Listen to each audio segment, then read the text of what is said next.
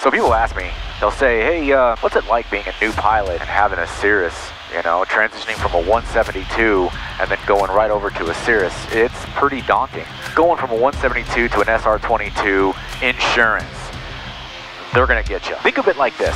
You're buying a house that flies. Ooh, shit. Little power, little power, little power. Clear right. Looks like they're doing some painting on these here hangars. I've already been cleared, so I better not be stopping. I'm gonna piss off the controllers. If they give you a clearance, you get on your way. You don't just sit around and go when you feel like it and piss somebody off. There's Foxtrot 1. Oh, he's coming down quick. Damn, if you guys could just see what I'm seeing half the time. Alright, I want to know when these guys are cleared and where I'm at in this world. Another busy day in Long Beach. Gotta love it. Cirrus, I believe that's 3-1 Charlie Delta Long Beach. Sorry, if you up, go ahead and try to take that left side. Those Cessnas are not departing for a little bit. Alright, I'll grab the left side. 1 Charlie Delta. And tower for 381 Charlie Delta, what's the sequence for me? Cirrus 1 Charlie Delta, are you ready to go? You're number 1. Ready to go, sir. Cirrus 1 Charlie Delta, runway 26 left, clear for takeoff, state departure request. Alright, runway 26 left, clear for takeoff. It'll be a straight out departure. 1 Charlie Delta. Remember 1 Charlie Delta, roger. I'm so excited. Here we go. Which crew track is on the right side of Foxtrot 1? Let's get some power. Crew track 140 on the right side, Foxtrot. 140 Let's go, cross, runway 26 left at Foxtrot 1, make a 180 full short, runway 26 left on the other side. Alright, airspeed is alive, both places. Hold short, 26 left on the other side, crew track 148. November 4 Delta Sierra, extend down. We got traffic. Traffic. Extend down, 4 Delta Sierra. Delta 1740, traffic 11 o'clock, 3 miles. Eastbound is a Diamond Star at 1,000. We're looking. Traffic. Boy, oh boy, do we got some stuff happening today. November 13 Lima, turn base, runway 26 left, clear for the Austin, Boeing 737 lands, runway 30 prior to you. Turn base, 26 left, clear for the Austin, 13 Lima. And November 6, 743 on Long Beach, what was the request? Southbound departure, Cessna 67431. Traffic. The crew does requested, runway 26 left, clear for takeoff. 26 left, clear for takeoff, 67431. Got a nice wind coming off that ocean there. Alright, we're going to climb 4,500. Let's get ourselves, alright. Cessna 13 Lima, traffic will be in position, runway 30. Clear that. 13 Lima. November 4 Delta Sierra, turn base over to 605. Go direct. Base over the 605, 4 Delta Sierra. BP car, enter. Magenta line, boom, right there. And let's go nav once, twice for GPSS. Global Positioning System Steering. Alright. Now we can't fly into clouds, and there's clouds right ahead, so I'm going to have to find the seam right in between. Do some Maverick type stuff. No, I'm just kidding. Maverick type stuff. Wish I was that cool. Damn, we got some winds coming off the ocean. Yeah, so we're 2,400 or so. Yeah, we're right where these clouds are. Good God, guys. November 1 Charlie Delta, frequency change approved. Frequency change approved. 1 Charlie Delta. Have a great day. Good. Goodness gracious. All right, now it's chilling out a little bit. You start getting above the clouds. They say it's going to be a windy day. For traffic, you can start to left turn now. All right, here we go. So it's 1201. More bumps. And it's clear over LA though. 17, 18 knot wind coming from this direction now. Before it was coming off my left side, now it's coming off my right side. So I'm going to be flying directly into an 18 knot headwind. Lovely. All right, there's 4,200. Let's get our altitude set here in just a second. She's already starting to turn. 4,400. 4,500. Boom, altitude hold. Golly, I love me some flying. Once we get ourselves leveled out, let's go ahead and get to the engine page. Pull some power back. Because we don't need to be going too fast through this area. I'm going to go 60% because I do have that headwind. Yes, sir. Okay, let's get our lean assist in. Pull the power back. And that was bumpy on the climb out. Good Lord. Whatever, it's all part of flying. 14, 13, what am I thinking? Probably 11.5 is what I was going to want. Pull a little power back.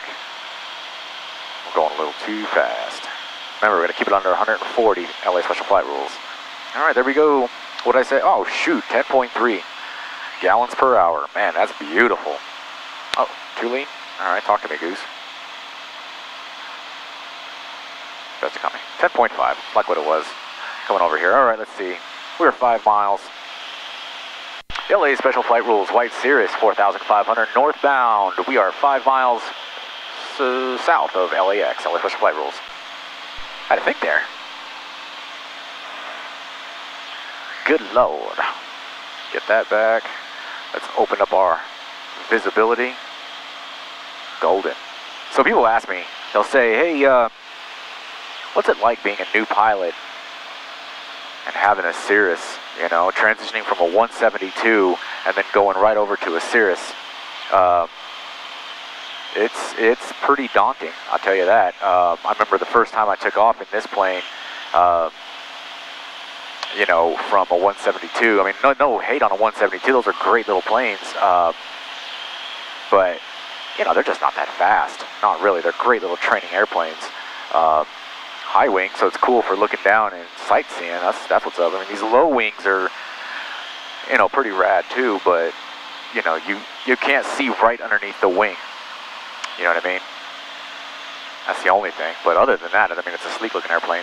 Way faster than a Cessna. I think that's kind of a given. This thing is perfect for cross-country flights. Like, so if you're interested in doing like cross-country flying, you know, for me, I'm going to go to Houston in a week, and, you know, I can make it 7.5 hours in this thing, so one stop. I'll stop in New Mexico, refuel, stretch the legs, get a bite, and get back on it, and complete the mission to Houston. Try that in a 172, you know. You could do it. Hell yeah, you could do it. It's just going to take you longer. You know, it may take you 40% longer for that trip, and an extra stop, you know. So speed, ergonomics, I mean, dude, I'm sitting here and it feels like I'm in pretty much a car, you know what I mean? You know, I don't have this yoke and I don't have this, you know, really tight little spot. I have like plenty of space. It's really rad. Let's make a call. LA Special Flight Rules, White Cirrus, 4,500 northbound over LAX, LA Special Flight Rules. And, I mean, it's just a really, really nice airplane. They got the yoke here. Some people say, hey, what's it like, you know, going from this, or in this case, this, and holding your hand on the throttle to this? Nothing, really. I mean, it's no different. You're using more wrist than you are turning. Other than that, I mean, that's really it. But it's completely out of the way. You ever put your arm inside of a car and it had the little handle here and you just kind of hold on to it? It's the same thing. It's so awesome. You just fly around. You can hold it like this in case. One more call. LA Special Flight Rules, White Cirrus, 4,500 northbound over Bologna Creek. LA Special Flight Rules. But yeah, I mean, it feels so comfortable to be sitting in this thing and going for long flights. Not a problem. The flight to LB, or Long Beach, and coming back to Camarillo, 23 minutes, man. You know, after you take off, you're airborne. About a 23-minute flight, depending on, you know, what kind of winds you're dealing with. Now I got a crosswind. All good. That's just going to turn into a tailwind when I'm going that direction towards Camarillo. The airplane itself, these aren't the cheapest things in the world, I'll tell you that. I have a G2, so this is a 2005 with Avidyne and the G430s. This is non-WAS G430s. So I'm doing my IFR rating in this plane right now, and it's harder than hell, right? I mean, what they're saying about IFR is probably one of the hardest to learn and as a rating, and they're damn right. I mean, it has to be. But once you have it, you're much more proficient as a pilot, and you're able to do more things. So, anyways, that's IFR. So if you're like interested in getting a you know, your pilot's license, and you want to do some real flying, yeah, get your IFR. Instrument flight rules. Rad. Hard as hell, but rad. More about this plane. You know, I am absolutely in love with this thing. I hug it every time I see it. This thing is just an absolute little beast. You know, it just does everything you would want it to do. Back to price, you know, these things can run anywhere. Like if you get like a G2, I wouldn't I mean, I really do like the G2 because obviously I have it, so kind of a biased opinion, but it's a great airplane. You're going to spend less money. I think the one thing I will do very soon is get myself some new avionics. I think what I'm going to want to do is get Avidyne throughout. So I'll get rid of the S-Tech 55X autopilot, and I'll throw in Avidynes. I think it's like a something 90, I forget what they called it. And then the big screen and the smaller screen. So the 650 or 750 and 650, I do believe. Or is it the 550, 440? I think that's what it is. I think it's the 550 and the 440. I'm getting the Garmins and Avidynes confused there. Anyways, but if I, you know, when I do that, I think this thing will become an absolute mission monster. Trademark. I like that. Mission monster. How much gas have I used? 3.7. I'm going to switch over.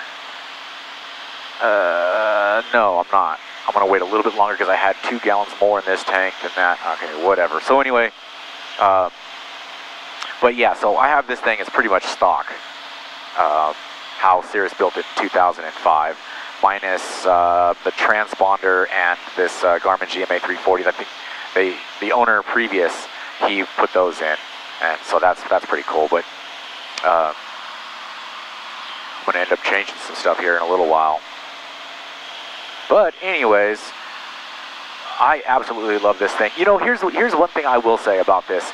When you're leasing or when you're buying a plane like this, think of it like this: you're buying a house that flies, because this thing can cost you anywhere from $350 to $400. That's what some houses cost, right? And they're going to put it in a 20-year loan, kind of reminiscent of a house, right? Get ready to make our turn here. Well, we got some bumps, got a bunch of hills, you know, below me, so we're feeling some bumps. But anyways, so your payments, you know, are going to be kind of like a house payment, truth be told. So if you can afford like a Range Rover, because I was looking at a Range Rover one time just for the hell of it to see what they would charge me. It was like $2,000 a month, $2,200 a month after everything was said and done. I was like, damn, for an SUV, like, oh my God, you know, you don't even fly. You just look cool. But anyways, so in something, you can spend something similar to that and fly an older model Cirrus. You know, you might be paying $25 up to $3,000 a month. Your insurance, you know, ranges. For me, again, I'm a newer pilot, so my first round getting insurance was special flight rules. Cirrus 816 Charlie Tango 3,500 southeast bound over Bologna Creek. LA special flight rules. Well, we're getting shoved around, aren't we? Let's go 128.2. Slow this bird down just a little bit. Definitely not loving all that bumps. Alright, cool. Gotta watch your VA, guys. Alright, 28.2. Got me active. Roger, we're looking for that traffic. Let you know we have it in sight. And then we're going to go 121.8. That'll be our ground. Okay, so we got a tower in. Sorry guys, I had to make sure I get myself set up for landing here. We're 21.5 miles away, so you don't want to make a call to them until about, I don't know, about 10 miles out or so. Well, anyways, so finishing my statement, yeah, new pilot going from a 172 to an SR22, insurance, they're going to get you. They're going to get you good because you're flying a high-performance airplane. And the thing is you're going from a regular trainer to a high-performance airplane, 310 horsepower with this, and they're going to get you. You know, it's not going to be the cheapest thing. For me, I think it was like $8 grand for the first year. $8,000, man. You know what I mean? A lot of people look at these prices and go, how in the heck? You know, when you own a business, you know, like I do, and it's being used for business purposes, good God, these bumps, then you can write the stuff off, you know, and the business can pay for, you know, the fuel and the payments and everything else, you know, create an LLC, the plane is being held in that. So, you know, I'm able to do it. Like I said, I feel blessed to be able to fly this aircraft. I mean, I'd like to be able to get myself into a G6 one day, or G7, whatever comes, you know, first. But right now, I mean, I am completely happy with this platform. You know, these Avidynes are so rad. You know, like this thing is telling me turbulence. It's already telling me, hey, dude, you're going to be in turbulence around this area. And they're not lying. This thing is telling you the truth. Mountain obscurations, it's saying that, you know, there's possibility. This yellow line is saying there's a possibility of IFR conditions. When I look, I don't see any IFR, but it's good to, you know, at least say, hey, you know what, with the spread, the way it is, you know, it's, you know, you might encounter some visibility issues or get into an IFR situation. Let's get ourselves set up for a descent. 800 feet per minute drop. Let's go 700 will be fine. All right, let's go ahead and get it going, and then let's pull some power back.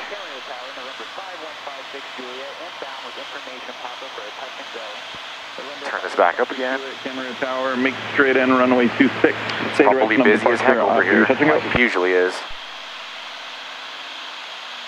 Puts about 30% power here. 8 Mike Alpha request right turn out. You see how busy these guys are? 8 Mike Alpha, your right turn out. Camarillo, Long Beach. Why do I have to fly in the two busiest airports, I swear? Cessna 5156 Juliet, you appear to be still gaining on your traffic. Did you have them in sight? I think. Yeah, we have them in sight, 56 Juliet. Cessna 56 Juliet, Roger. Okay, so we got like, Papa. you can make a tight right 360 for that spacing, or left 360, whichever works better for you. Good We'll do Lord. a right 360, 56 Juliet. You know, I'm going to turn off my autopilot. I'm going to hand fly in case something weird like me having to bust a 360 to the left or something happens. And I'm almost going to bet you it's gonna.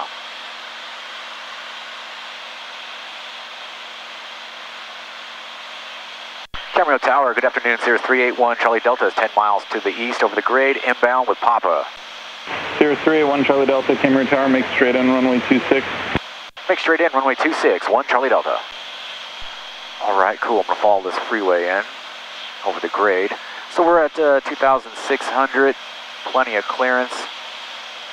Clearance. Anybody of you Experimental 5, Romeo watch an airplane? and back to full stop. Experimental 5, So Romeo funny. Papa, Camarillo Tower, make a left traffic, runway 26. What's my clearance, Clarence?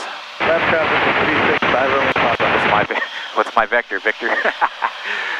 Cirrus 1 Charlie Delta, reduce speed to 110 knots if able. I have multiple aircraft going to be preceding you on final. Reduced to 110, 1 Charlie Delta.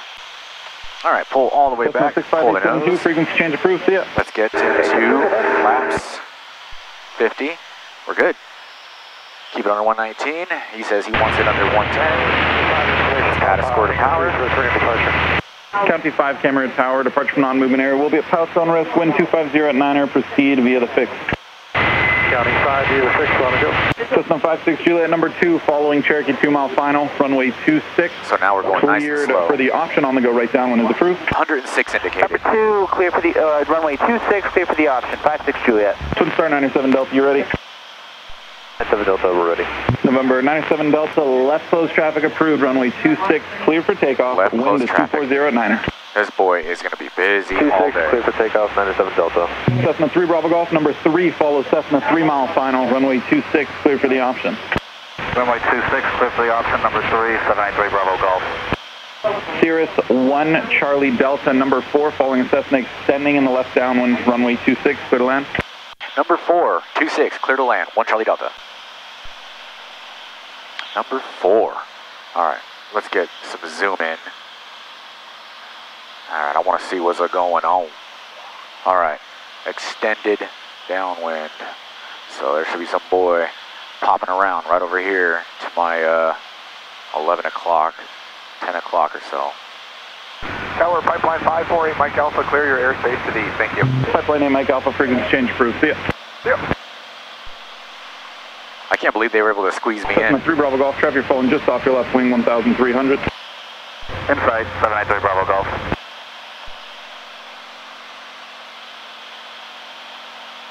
November 9 or 7 Delta, actually make right close traffic this first lap. Right close traffic, 9 or 7 Delta. County 5 just confirming the jump zone is cold.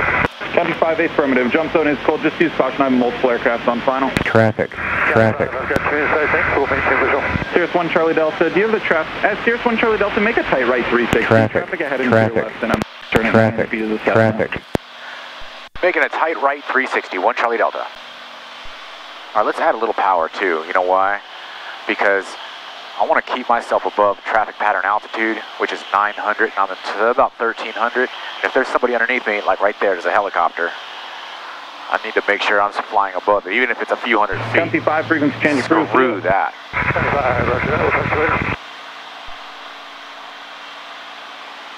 Keep your eyes Cirrus peeled, 1 Charlie Sean. Delta, on that rollout, you'll still be number 3, following Cessna, 2 mile final, runway 26, clear to land. I appreciate the help. Sorry, was that last call for 1 Charlie Delta? Cirrus 1 Charlie Delta, affirmative. On your rollout, you'll still be number 3, following that Cessna 2 mile final, runway 26, clear to land. I appreciate the help. All right, number 3, runway 26, and any day, man. 1 Charlie Delta. Cherokee 30 left at Bravo, contact ground 28. See ya. Bravo, contact ground, November 30. I think I'm flying over my house here. Star, make a right 360 for spacing. Helicopter 36, go back and also. These guys are working so hard, they still thank you whenever you're doing something just for safety. 5 Romeo Papa, Any day, man. Dude, Helicopter 36, Quebec, north. you're helping me too, you know what I mean? 36, go back. Twin Diamond Star 9 or 7 Delta, number 4, follow Cirrus 4 mile final, runway 26. Cleared for the option, on the go, resume left close. Cleared for the option. 26, clear for the option. On the go, 7 Delta. All right, all right. Now let's get ourselves back. Good Lord, guys. It's a day in the life of a Class Delta, often flying pilot. Did I say that right? Bang, Camarillo Tower, 81 Whiskey, holding short runway 26 for IFR release. Diamond Star 881 Whiskey, Camera Tower, roger, awaiting IFR release. 30% power, get ourselves a sweet little Boeing-esque descent out of the sky. I got my runway 26 dead ahead. Looking pretty good. 3 miles away. And about that, I want to be at about 900, so I'm a little high. Let's pull a little power back. But that's no big deal. And I'm also flying way too fast. November 5 Romeo Papa, number 4, following a Twin Diamond Star, extending in the opposite downwind, runway 26, clear to land. Number 4, clear to land, 5 Romeo Papa. Twin Diamond Star 9 or 7 Delta, I'll call your base. You'll call our base, All right, let's go ahead and get flaps 50 or full in. So pull the nose up a little bit, go to idle 104. Diamond Star 881 Whiskey, Cessna in the upwind left closed, runway 26, clear for immediate takeoff, traffic mile and a half final, Cirrus. 26 clear for immediate takeoff, 81 Whiskey. Diamond Star 97 Delta, turn base. Turn base, 97 Delta. 500. Yeah. Cirrus 1 Charlie Delta 1, departure Friday arrival on an immediate. I got him inside, 1 Charlie Delta. Roger. Cessna 56 Juliet, start to right downwind. Starting right downwind, 56 Juliet. You better hit it, boy.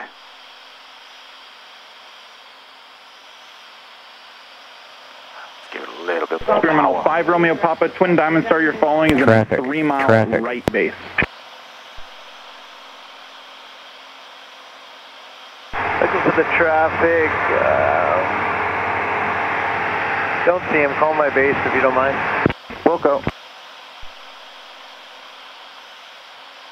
Cessna 5156 Juliet, contact Point Magoo departure 124.7. See ya. 124.7, have a good day, 56 Juliet. 5 Romeo Papa, got him in sight. Roger.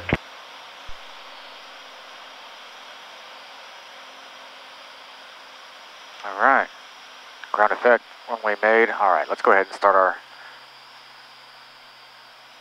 Ooh, shit. Little power, little power, little power. Because I fucked up on that one. All right. There we go. Good Lord. Sorry about my mouth. Cirrus 1 Charlie Delta, left at Charlie, contact ground point 8. See ya. Left at Charlie and over to ground. 1 Charlie Delta. Have a great day, guy. You too. Cessna 3 Bravo Golf, number 3, follow experimental 2-mile left base, runway 26, cleared for the option. Yeah, so... Number 3, clear for the option. 782. I'll tell you what happened right now. 26.